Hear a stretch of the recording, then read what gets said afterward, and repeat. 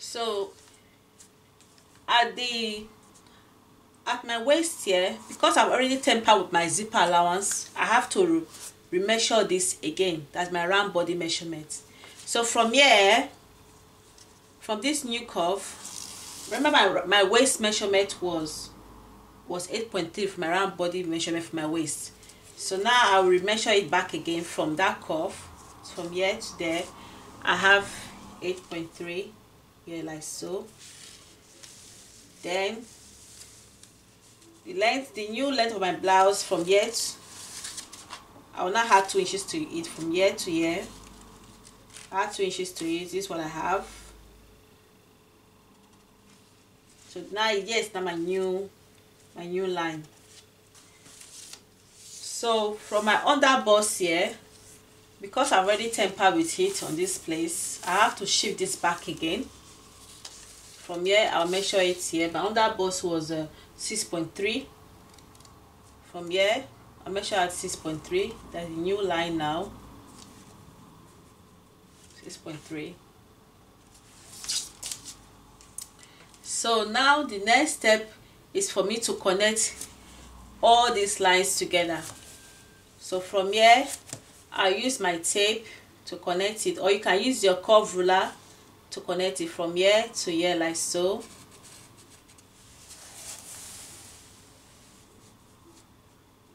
To this place.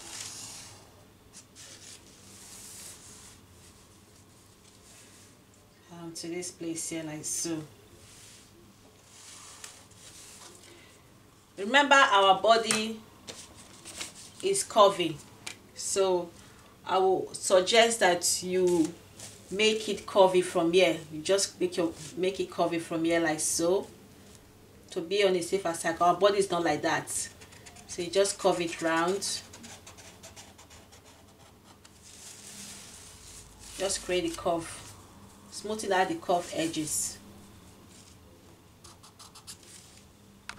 So now that I've used my curve ruler to connect it, you can see the way I use my curve ruler to connect it from there straight down. So the next step is for me to now bring out my batwing on this blouse. So to get my batwing here, what I'll simply do is here, the length of the sleeve which I'm using is 11 inches. So I'll go here like this. I'll place 11 inches from here.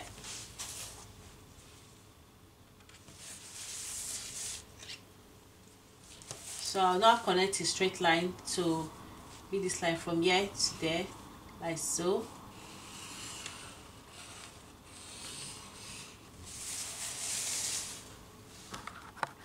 So now from my sleeve length here, I'll now create like a circle with my free hand from here, from here to the length of my blouse here. So I'm going to use my pen to do it now. From here, I'll just create a circle.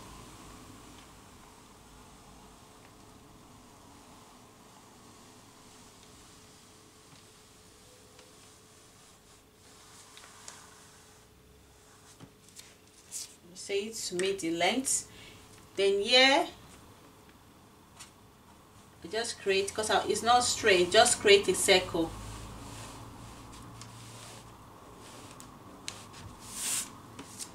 So you can see that.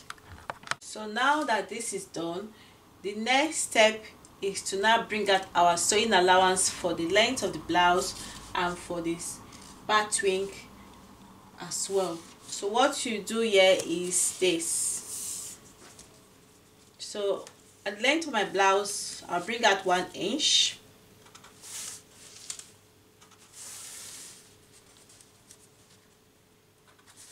I'll roll it out from here. You can see I'll roll it out from here. So now next step is to now bring out 1 inch from my circle.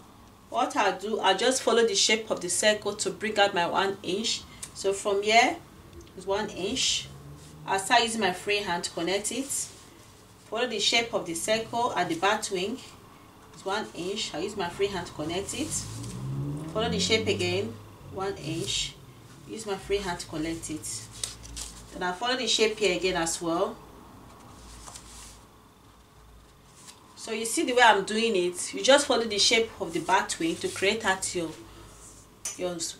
batwing's sewing allowance. Now when you get to the sleeve length and to the shoulder slope, make sure you follow the shape of the shoulder slope and the sleeve length so that you can get your measurement accurate. So yeah, I'll bring down my pattern paper down. What I'll do here, at my sleeve length here, I'll follow the shape, 1 inch.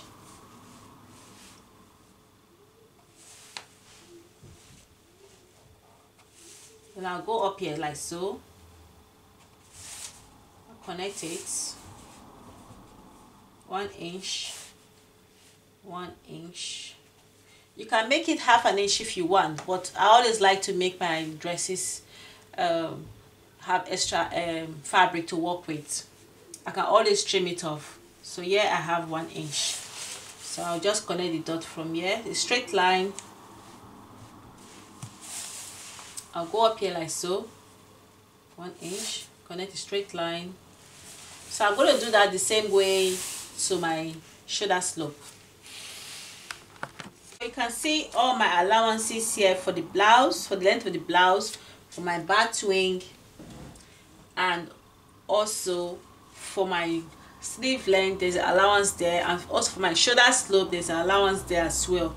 These are very important when you are doing your batwing, because you're going to be adding the two pieces together for that, which I mean is the front panel and the back panel together.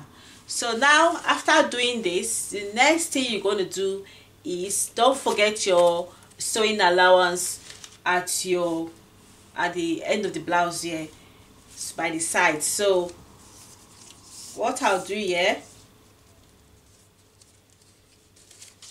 just add, you can add maybe half an inch or 1 inch depending on you. So for the sake of this tutorial, I had 1 inch here.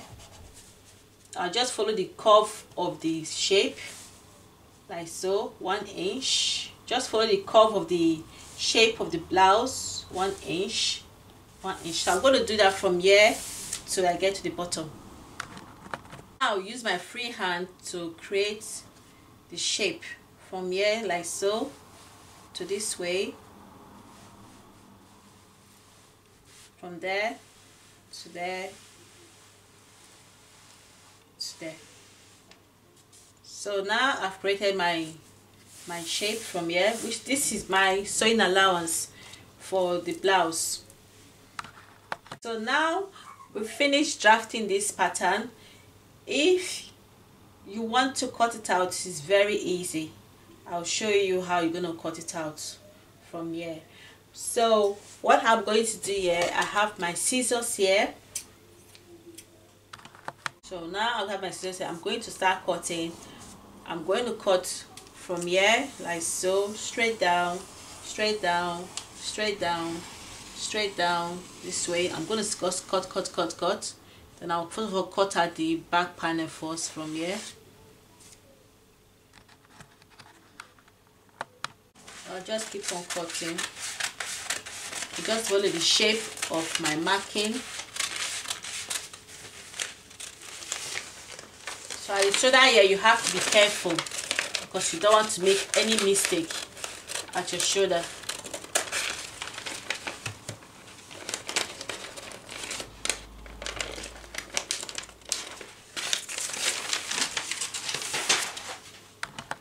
You cut out the back panel first.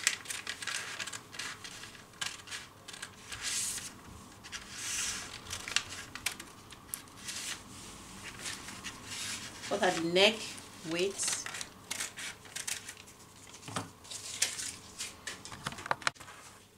Then you cut out your zipper, your cuff zipper. This is just to avoid zip bush at the front of the blouse.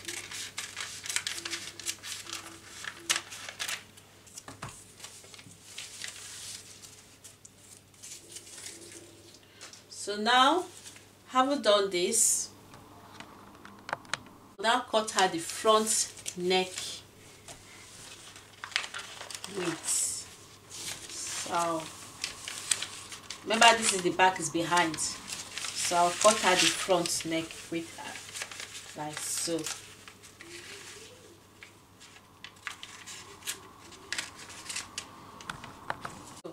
Having done this, so if you want to learn how to sew this blouse, what you do is you simply, I'm just going to pin it here. So if you want to stitch it, that's the blouse plus the batwing together, you simply start from here. You stitch, don't stitch the chest, this is the chest line. You simply start from under the chest line. You stitch, stitch, stitch, stitch, stitch, stitch, stitch, stitch, stitch, stitch, stitch, and you get, when you get here, you simply cut here like so, because you're going to stitch all the bottom of the blouse and the batwing separate. So remember, this is the sewing allowance. What you do is, you see I cut it now, you simply fold it inside like so to meet the length of the blouse. You see, then you carry your batwing as well, you fold it like so.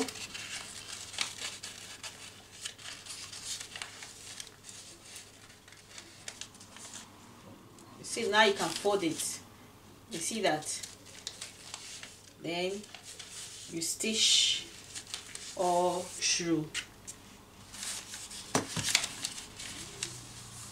Remember to all this way you are stitching, you see, that's the only way you can allow you to fold your sewing allowance at the length of the blouse and your sewing allowance at the bottom of your batwing as well. So this is the back panel all together, and this is the front panel. You see the batwing is here. So when you stitch from here, let's say, let me hide all the things from here like so. So when you stitch from here, you can see the batwing. Let me hide here.